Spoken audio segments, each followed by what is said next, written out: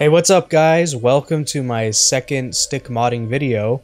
Like with the drone, I decided to mod the crystal since I felt that the Qanba parts weren't up to par with other arcade parts on the market. So for this video, we'll be replacing all the buttons and the stick. What you'll need is a Sanwa JLF. This is going to be taken apart and used to replace the Qanba stick. Next is personal preference, but I decided to go with the transparent ball top, as it kind of fits the crystal's aesthetic a little bit more in my opinion. Next are 8 Sanwa buttons, or Seimitsu's if you prefer. We'll be taking these apart later, and we'll be using them to mod the buttons already in the crystal. For tools, we're going to need a flathead screwdriver, a Phillips screwdriver, an assortment of smaller flathead and Phillips screwdrivers, and a pair of needle nose pliers. For the sake of brevity, I've taken the cable door off along with the little thing on the other side, whatever that is. So first, we're going to turn the stick over. Now, in order to mod the stick, you will be voiding the warranty. If you're okay with this, then take all the 8 screws off and remove the back plate. First, we're going to be modding the stick. Remove the 2 connectors off of the stick, just wiggle them back and forth and they should come out fine. Next, unscrew the 4 screws that are holding the stick in place. After that, using a flathead, hold the ball top and twist it. It'll loosen and then you can pull the stick out. Now we're going to take the stick apart. Unscrew the 4 screws on the top of the mounting plate and remove it. After that, you'll see the LED board and it's being held down by 2 screws. Using a smaller screwdriver, remove the 2 and place them in a safe place. They're small and they will get lost pretty easily. Now, after removing the LED board, go ahead and put that in the same place you put the screws or wherever else, someplace safe. Now we're going to remove the gate. With the Qanba gate, it'll be a little bit difficult as the tabs are quite resistant. Just push in 2 at a time and try and lift the gate up.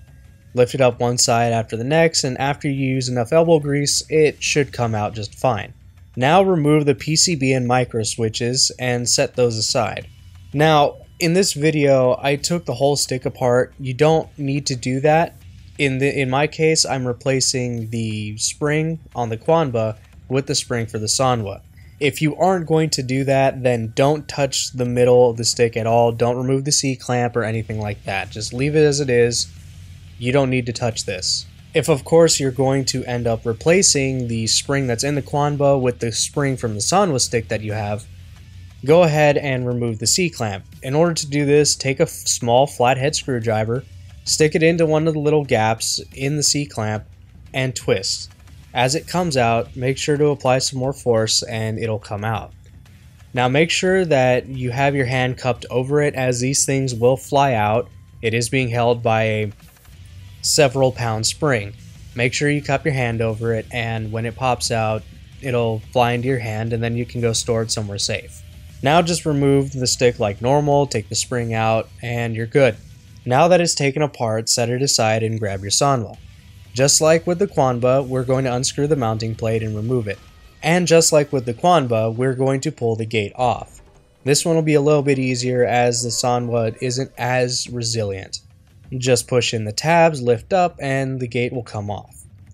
If like me, you've opted to replace the Qanba spring with the Sanwa one, go ahead and do what I showed you early in the video. Take the small head screwdriver, pop the C-clamp off, and pull the stick apart. Take the spring and keep it somewhere safe, as we're going to be using this later. Now, taking the PCB and the micro switches from the Sanwa stick, we're going to put it into the Qanba housing. If you don't know where it goes, it's the long straight part on the housing. Just match the 5-pin connector up with that and you'll be okay. Like I said before, the housing is completely taken apart because I originally did go with the Sanwa stick, like the entire part of the Sanwa stick replaced into the Qanba housing. Don't do this, as I had some issues where I was missing inputs and corners because of the size or the housing of the stick was different from the Sanwa's. Instead, just use the original Qanba stick and the housing and the parts that are in the stick. You should be okay. We're just replacing the micro switches and the gate. Now, after you've put the PCB on, just simply snap the gate on. If your stick came apart, just follow this when reassembling the stick.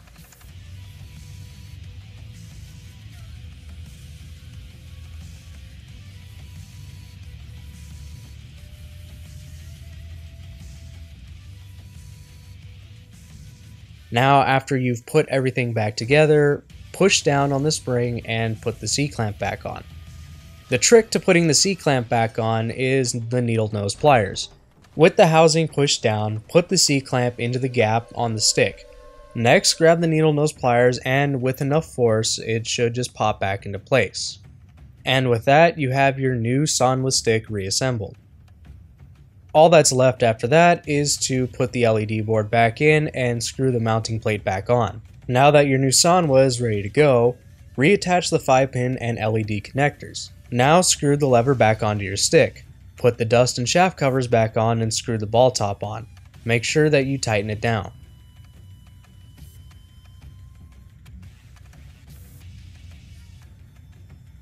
Now that the stick is in, we're going to be getting to the buttons. Now first, you're going to have to remove the LED connections. Just so you don't get confused, I suggest you do 1 or 2 buttons at a time. After that, pull both wires connected to the actual button off. Sometimes they'll come off if you wiggle them, but if they don't, grab the pair of needle nose pliers you have and pull until it pops off. Just make sure you're not doing it too hard and break the wire. Now push both tabs in on the side of the buttons and pull the button out. Now that we have the button, the mod is pretty simple. First, push in the tabs on the sides and remove the top of the button. Next, you're going to need your needle nose pliers and pull in the 2 tabs that are holding the LED board down. Be careful not to damage the board, and after loosening them enough, you should be able to pull the board out just fine. After that, push in the sides of the actual button and remove it. Set those aside as we're not going to be using them. Now get the Qanba and do the same thing. Remove the top and push the button and remove it. Next, you're going to take the Qanba button and push it into the Qanba plunger. Push it down until you hear a click. Now you're going to reassemble the button. Now, depending on how easy the board was to take out, it may move around a little bit when reinstalling. If it does, just pull the tabs on it a little bit more and make sure that it's secured in. The LED boards will move around a little bit when plugging it in, but they shouldn't be moving around freely after you've done this. Now just push the buttons back into the stick with the LED connector away from the wire management. Plug the LED connection in first and then both of the connectors. Now with some of them they'll go in just fine, and with others they might not plug in like they should. If they do that, just take the pliers and crimp them a little bit and they'll be stable. Now repeat this process for the other 7 buttons and you should be good. After you've gotten all the buttons put in, just put the back plate back on and you now have a Qanba crystal modded with Qanba parts.